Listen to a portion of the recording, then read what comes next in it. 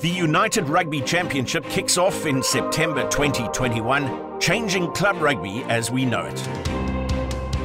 South Africa's 4 elite teams, the Cell C Sharks, DHL Stormers, Vodacom Bulls and Emirates Lions, will join the best of Ireland, Italy, Scotland and Wales to form a 16-team league that will be bigger, bolder and stronger.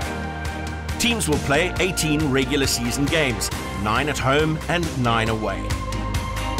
After 18 games, the top 8 teams will qualify for the quarterfinals, followed by semi-finals and a final to determine who is the best of the best among these 5 powerhouse nations.